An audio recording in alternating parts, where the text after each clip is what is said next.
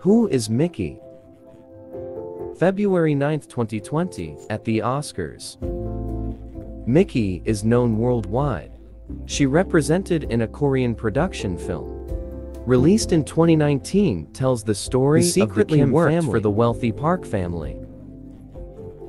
Step by step, they pretended not to know each other, and impersonating highly qualified individuals gradually entered this family. When the Kim family day one became indispensable importance of the Park tensions increase, and then a chain of unexpected events occurs, led to horrific and violent deaths. Parasite is the first film not to use English, and won the Best Film Award in the past 92 years. At the end of the thank you speech, the lights suddenly went out. The sound of the microphone gradually faded away, famous before the sound of the crowd's distress. Come on, come on.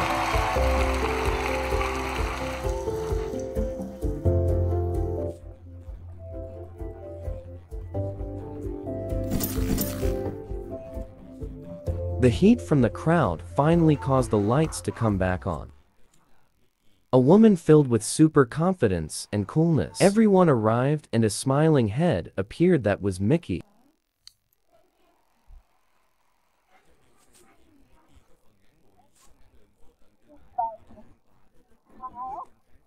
Even though Mickey's appearance was somewhat brief, the endless flow of light from her seemed to spread to everyone in the room, and constantly thanked the director, the cast, and the production team, and everyone who has ever seen Parasite. Then, she also thanked her brother, Jay, who has always supported the crew, according to Mickey. I want to thank my brother. And that day, the world thought a lot about Parasite, and felt full of energy when meeting that radiant 62-year-old woman Mickey. But only a few people know this connection. Mickey, also known as Mickey Lee, the granddaughter of Lee Byung-chul, also known as BC, and was once part of the Samsung empire. BC's departure led to a family dispute, split the business into 4 separate entities. Each entity gradually became its own empire over time. Mickey returns to CJ Group, one of the largest media empires in Korea, with footprints present throughout Hollywood. However, CJ still cannot compare with mainstream Samsung, where the revenue is more than 6 times the total revenue of the entire CJ Group combined.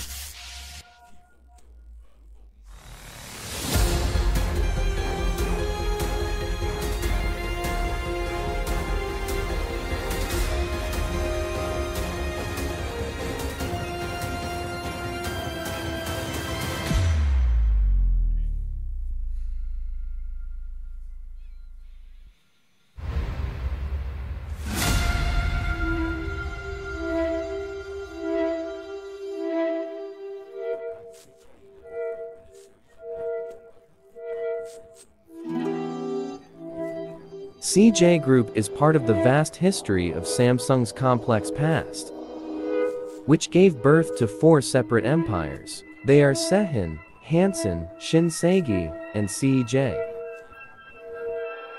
Among these 4 corporations, the 2 largest corporations are a retail Jeban Group, and CJ is a media Jeban Group. The birth of these 4 corporations was part of a brutal family conflict when BC's Samsung empire became too big. Supported by President Park Geun-hye in 1961. At that time, Samsung was a collection of companies, from food production and up to insurance and retail. It all revolves around a bank. Samsung's unique structure is formed from BC's belief in diversifying and reflecting businesses, traditional family business in Japan. Through careful political relationships, he accumulated wealth and power. Both made him a target for Park Geun-hye. President Park is also known as Twong Park, led a military coup and took over the current government.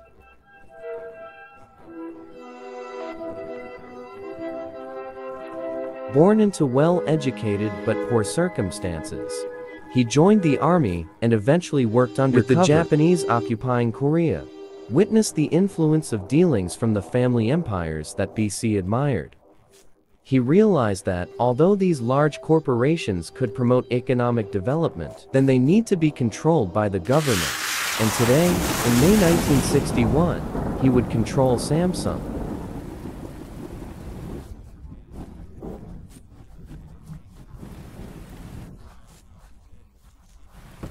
Fresh summer rain is falling from the dark night sky.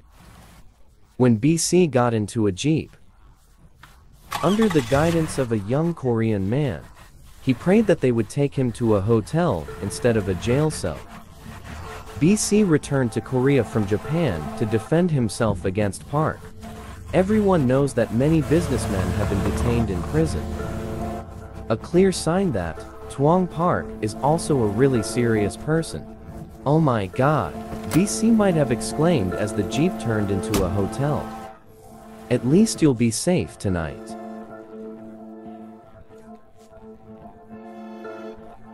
Ah, BC Seal, the young man said, tomorrow we will come here to pick you up. Where to go? Go to the Supreme Council to hand over the nation. Oh dear, BC probably thought because he knew the Supreme Council this place is full of people with the same mentality as Park. It seemed like he could count down the days to his demise.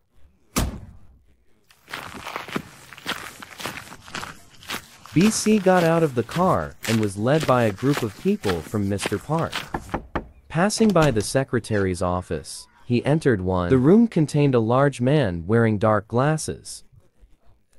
Immediately, he recognized it as Mr. Park, the new dictator and is the only person who can help him avoid prison. Even though the room was full of people, the space was unusually quiet. There was no sound as BC slowly walked in to face his fate. You can say anything, Mr. Park. Command, so just speak without fear. Without a word of greeting or introduction, BC maybe I feel like my future is slipping away. He knows his strength is building relationships, but with Park Sauce, it seems like it's all about business. Anyway, he still defended himself. No, I think the people will not accept what you just said. Twong Park interrupted as he looked up and smiled slightly. BC recognized that look. It was the look of someone who already had a decision in hand. BC, know what you're building here with Samsung. I've seen Japanese red shoe slots. Twong Park is referring to a type of Japanese corporate structure. Many business units revolve around the financing of a bank. These companies will own shares of each other and trade together and continue to expand with the support of the bank. Now BC, you need to know that I hate corporate structures like this. I hate the way they hoard wealth and power.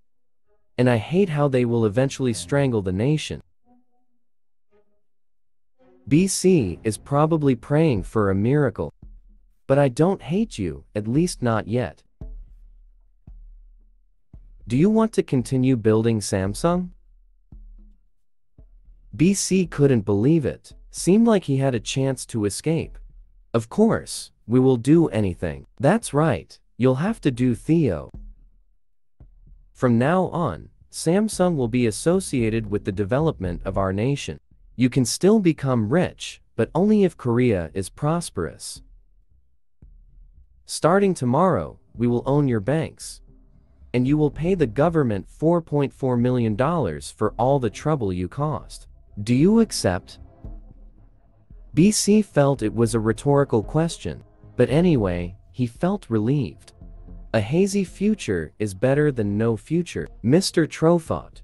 During the next few years, General Bok, who later became President Bok, has forced sharebone corporations to serve the government to deprive any available financial resources. They depend on the government for survival, which is only provided if they meet production targets. If any business fell behind, he would withdraw German funding and forced Sharebone Group to face the possibility of bankruptcy. His professional management of empires This business has become a boom in history. Female called the miracle on the Han River, a rising Growth increases Korea's GDP per capita, increased more than 200 times from 1960 to present. One big reason is the export-oriented Forcing mindset, Sharebone Group to sell goods abroad and attract investment capital into the country. This also turns its people into a competitive advantage by investing heavily in skills, education, and knowledge. The relationship between President Park and BC finally changed. And by the end of the year, Sharebone corporations were organized into a group of Korean industrial federations. Together with the government, they will hold negotiations senior level to regulate their business and regime. At the same time, negotiate against heavy government intervention. Under the leadership of President Park, he will mount linking the success of corporations with Korea, forcing them to enhance their economies as they grow. In return, he also issued policies to protect Korean businesses. That's why, even though Korea seems globalized, almost all major suppliers are still Korean companies. However, there is something that General Park does not know. Sharebone Group is secretly changing behind your back. Especially, PC has decided that if Samsung succeed, they will need more control. His intentions that day led to a battle, the biggest unit conflict ever. As a manufacturing agent, Samsung Electronics was born.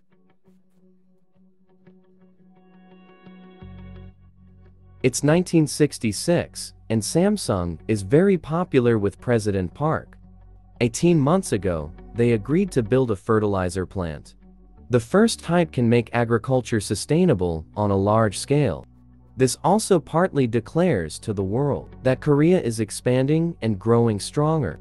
Because the factory will have a capacity of 330,000 tons, the largest in the world at that time.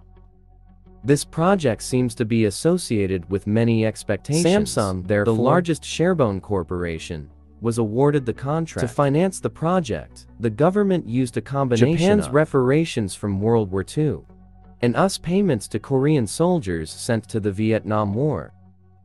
In other words, the government used the money they had, fighting hard from the blood of his own people, making the project more meaningful with patriotism. It took 18 long months. The last river was in the coastal city of Ulsan. The factory is ready. It's an iconic moment where that's classic and modernity, nature and people blend perfectly. You will see the super blind spring disease paths, landscape painting mixed with clouds. Next to it is a field with Korean farmers, wearing traditional costumes, and government officials in Western-style uniforms. But very quickly, all dreams crumbled. Production of 330,000 tons is in short supply, causing an intense investigation. Turns out, Lee Chen-hee, BC's second son and potential successor, and selling imported chemicals to a manufacturing company, an artificial sweetener. The factory built on the blood of Koreans has become a huge scandal. The proceedings in Congress immediately spiraled out of control. "Eat this, saccharin," an opposition lawmaker shouted in court as he threw a ball away. As authorities cleared everything up, BC and his son, Chen-hee, was once again summoned to investigate. The evidence presented clearly points to Chen-hee as the culprit. Chen-hee's sentence will be announced tomorrow. The judge's words rang out before the end of that day's session. Behind, the real discussion about Chen-hee's punishment is about to take place, and it is related to BC's writing for mercy. It turns out BC is not as valuable as he thought. At the request of the president of BC, he was forced to give up 51% of the fertilizer plant and resigned as chairman to reduce his son's prison sentence to 5 years. This will be one of many economic deals brought about by the BC president's regime, where criminal businessmen can have their sentences as long as they serve the state's economy. It has been pushed to the extreme. And today, about 50% of the leaders of the top 10 chaebols have been convicted. However, each of them has received grace, pardon from the president, often without the need for jail time. To be fair, the BC president never intended to abuse it, but his regime set a precedent for permission. Many chaebol heads benefited from it. Back in court, BC reluctantly agreed and handed over the rights. Samsung executive Cho Lee Man-hee, his eldest son. At that time, Samsung was a force to be reckoned with. They just acquired TBC, which will later merge with KBS, South Korea's largest national radio and television station, and also acquired Shinsegae, which later became one of the largest retail chaebol. But more importantly, they founded the Central Times in 1965, a Korean news agency simulating Japanese daily newspapers. It is one of the largest news agencies in the world that time and is today part of the top 3. The Central Times is the representative voice of, help them have a voice when needed. But in 1966, there wasn't much interest. Power when Samsung fell into chaos. Lim Men-hee, the eldest son, is known to cause trouble. The leaks in the family began to surface and soon spread throughout Samsung. Just 6 months later, BC was right to feel hesitant. Stories began to appear throughout the world. Samsung about Lim Men-hee's unusual behavior. Have you heard anything? He fired a rifle in front of Samsung executives. No. I heard him shoot at an employee. Samsung guards, I heard a better story. He made the executives of the Central Times kneel before him. BC cannot afford to miss any more rumors and returns to the position of president. The first heir to the Samsung empire was officially dismissed. Before his lifetime, there were many rumors about him. Some are confirmed by him in his autobiography, making his actual exile seem pre-planned. But regardless of those stories, everyone agrees that BC finally lost his mind after BC announced in 1967 Samsung Company will now belong to Lee Kun-hee, his third son.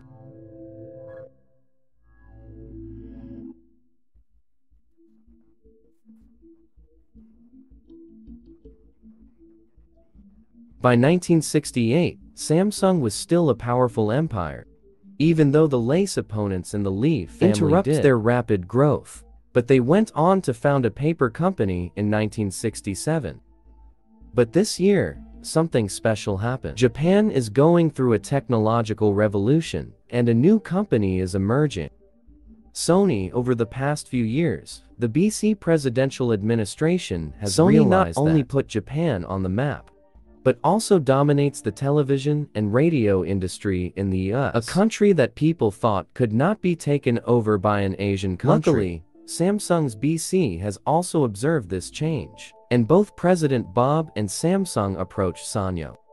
This company was owned by Panasonic after the earthquake caused the company to collapse, but in November 1968, Sanyo was an empire and is credited with promoting the military and TV industries through a trade deal said to benefit Sanyo. Sanyo's founder has agreed to become an advisor to BC and his military training.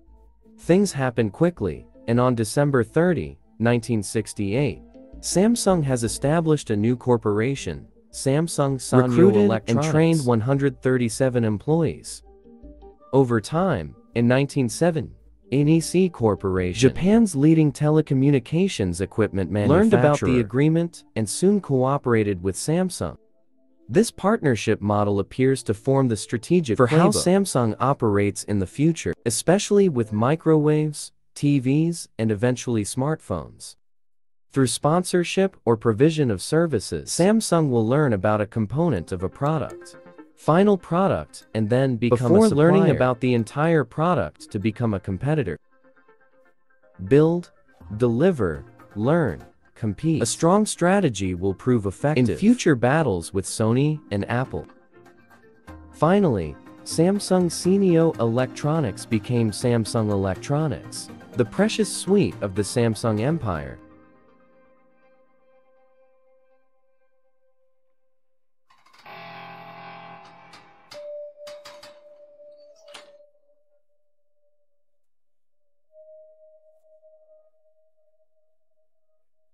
That's ridiculous. Lee Chan-hee, PC's second son, sitting in his cell, counting the minutes. He heard the announcement from his father that his younger brother, Kun-hee, will manage Samsung. She doesn't have the courage to do that. She just knows how to hit. He lay down and silently rested. In Korea, prisons are typically designed to hold 6 people, but for the rich and famous, there is only one person. Father will give me back control of Samsung, and this time, we'll run it more cautiously. I thought so. That's right. Dad will welcome me back with open arms. After being released from prison, he was sent home by a private driver, where he was waiting to be welcomed by a leader. Father, I'm back. Chan-hee called. My son, welcome back. BC replied. Sitting around the table are BC and his younger brother, Kun-hee, who is silent. So Dad, I've heard about our business. It sounds interesting. I have some ideas. Maybe you should rest. BC interrupted. A feeling of fear was weighing on Chan-hee. This is my welcome ceremony. So Chan-hee continued. It's okay, I've rested enough. I have an idea for your temporary successor, Kun-hee. It's not temporary. What do you mean? I mean, it's a definite decision. Kun-hee is the successor. No, he cannot lead. In the family, you're the best businessman. Dad knows that. Okay, I mean, I made a mistake. But you will grow cautiously. That's the problem with Chan-hee's dreams. My dreams are too small for Samsung. I only care about small details and operate on a small scale. Chan-hee couldn't believe it. This is ridiculous. Regardless of my weaknesses, surely my self-deprecating younger brother is not a better choice. I can dream big, Dad. I mean, I dreamed big. Just tell Dad. That's enough. Please go. Chan-hee's blood was boiling. Gradually walked towards the door. He stopped just before opening the door. Father, you will regret this. The whole family will regret this.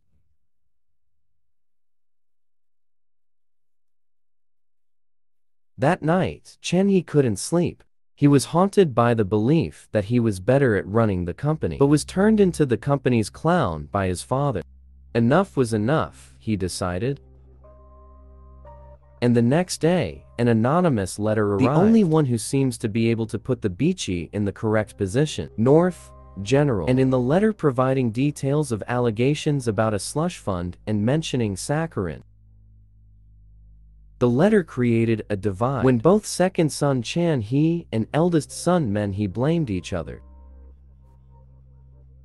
The atmosphere of lies. And distributed throughout the Samsung group, Beachy had no choice. Except for dividing the Samsung empire into 4 separate companies. Samsung Electronics is not included. Shijai started as a sugar processing factory and became a movie, Chaebol. Assigned to Beachy's eldest son, Lee Men-hee. Sinsage, the largest department store assigned to his Australian daughter, Lee Myung-hee. Hansol became the largest paper factory in Korea, assigned to his eldest daughter, Lee In-hee. And the rest, that is Se-han, belongs to Lee Chin-hee. In contrast to the chaos, Beachy's third son, Eun-hee, is quiet. It seems more appropriate to run the business by this elimination. This causes instability in the executive desk of Samsung Electronics. The biggest precious sweet fell into his hands. A lucky heir they now have to work with. And at first, it seemed like that. Lee Kun-hee grew up at Samsung and made many mistakes. But as the world would soon learn, he was more than just a lucky heir. He would grow to become the man credited with transforming Samsung Electronics into the global giant it is today.